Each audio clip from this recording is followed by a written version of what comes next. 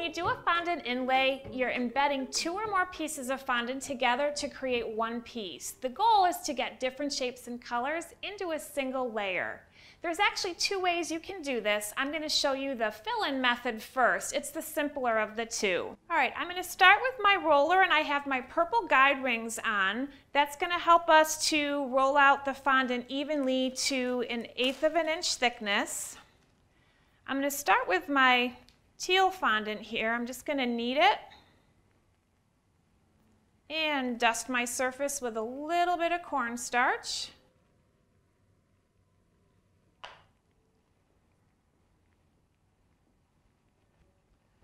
I'm going to add a little more cornstarch so the fondant doesn't stick to my roller. And now we're ready for our other color. I've got some yellow.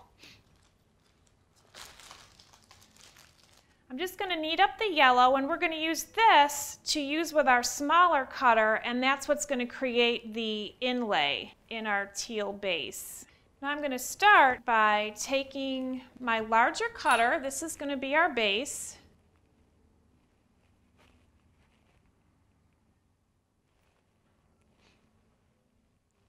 I'm going to remove our excess fondant here. And then I'm going to take my smaller cutter, and in the center, I'm going to cut out a star. Now in this case, the star came right out, which worked out great. Sometimes though, when you pull out your cutter, it may not come out, in which case you could actually just take a toothpick and lift out your inlay that way. Next, I'm going to go back to my yellow fondant and cut out a new star.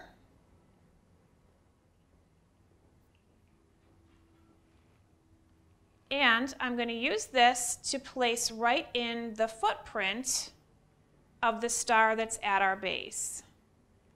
So now I'm just going to grab a very small amount of water. You just want your finger to be damp. So I'm using a towel just to get some of that water off, and then I'm going to use my damp finger to kind of go around. So now your inlay is ready to set. You're going to want to let it set for about 15 to 30 minutes before you go to transfer it to a treat. Now we're going to do the rolled inlay method. You're making an inlay by gently rolling pieces onto a piece of fondant, which combines into one piece. I'm going to start with the fondant roller, having my purple guide rings on. And for the base, we're going to be using white fondant. Just going to knead this a little bit.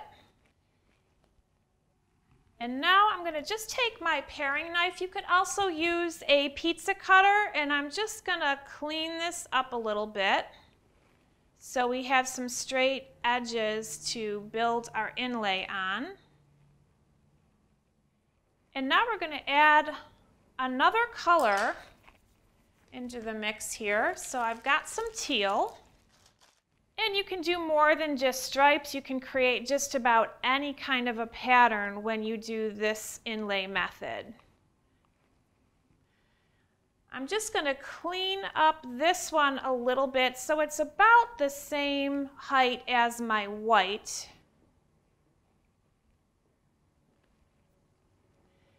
And then I'm going to take a ruler and just get a nice clean edge to start. With a paring knife, you're going to want to do one quick cut. And now we're ready to make our first stripe. A pizza cutter works well too.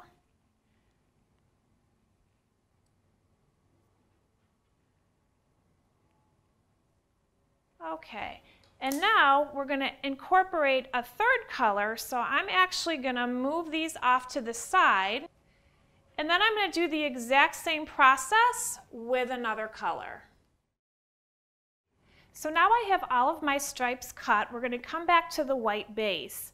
Something I just want to mention is while you're cutting your stripes or whatever pattern you're using, you want to make sure that whatever you're using for the base, you've covered it so it doesn't dry, because you want to make sure that the fondant hasn't set yet before you add your pattern pieces. So I'm going to take my first stripe, and just set it on here vertically. And I'm going to alternate my colors.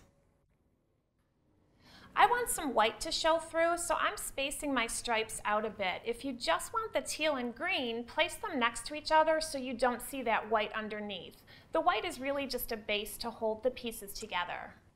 And now you can take a piece of wax paper, or I've got a piece of parchment paper here. We're going to set this on top, and using the roller, we're going to lightly go over the top of this to embed our stripes into the white. You don't want to press too hard because then you're going to end up distorting your stripes.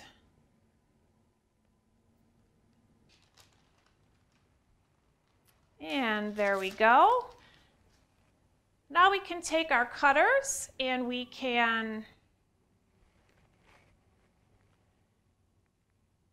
cut out. We can try a couple small ones. And just the way you position them will give you a different look.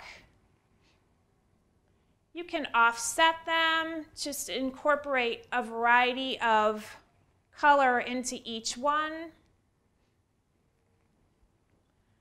And I'll pull away the excess so we can see what we have. You can see how they all have a different look. I mean, this one really looks like there's stripes. This one is more of a diagonal look. It just depends on how you offset your cutters.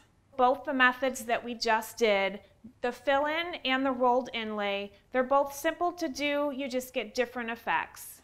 Here's an example of how we've used the inlay technique on a cake, and you can see using the different cutters and different sizes, you can really add a lot of uniqueness to your cake.